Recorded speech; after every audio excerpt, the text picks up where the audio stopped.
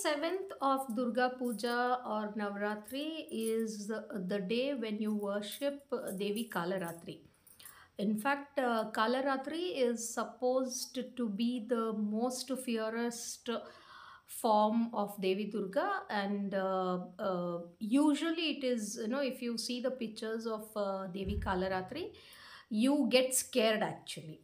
That is the fiercest form. As per the Devi Mahatme, it is believed that Devi Kalaratri is the one form of Durga Devi who assassinated the Shumbha Nishumbha and also the Rakta Bija.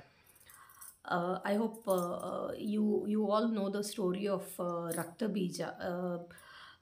He had a boon that wherever his drop of blood would fall, there one more form of his will be appearing. So Devi Kalaratri was the one who just pushed flew all her tongue, and she could sway away the number of Rakta Bijas who were getting birth through a drop of blood which was falling on the earth.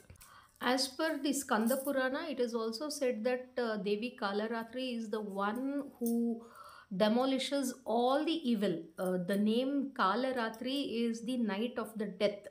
So she removes all the negative, and she sustains the dharma.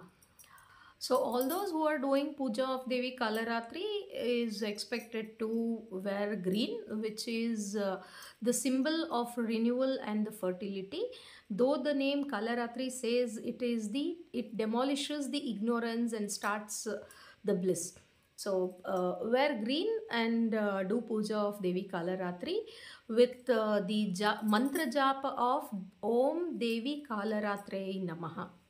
Offer Jaggery or the Prasadam which is made out of Jaggery to Devi Kalarathri, and also specifically offer the Rathri Rani flower, the jasmine which blossoms during night. So that is the most favorite flower of Kalaratri, Devi Kalaratri.